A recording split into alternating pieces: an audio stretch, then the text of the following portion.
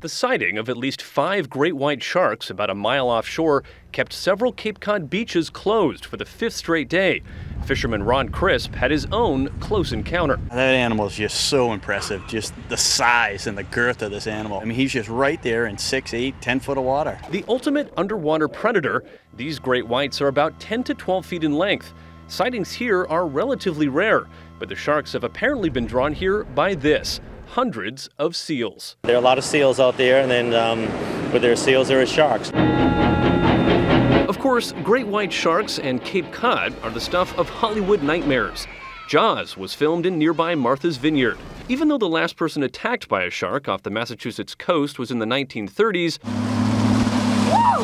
residents' fears are understandable. Yeah, I was hoping I could see a shark.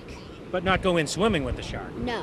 Marine biologists managed to electronically tag 5 of the animals, a first in the Atlantic. We're going to try to define what their residency is here in New England, and when they leave and where they go. Electronic signals sent to satellites could provide data into the winter. Tagging any sharks can be extremely dangerous. We watched firsthand in July when researchers tagged Caribbean reef sharks. Although this might look uncomfortable to the shark, it's just the pressure that the shark doesn't like. Back on Cape Cod, they don't know how long the sharks will be here, but researchers hope this rare opportunity will help people better understand a largely misunderstood animal. Daniel Sieberg, CBS News, New York.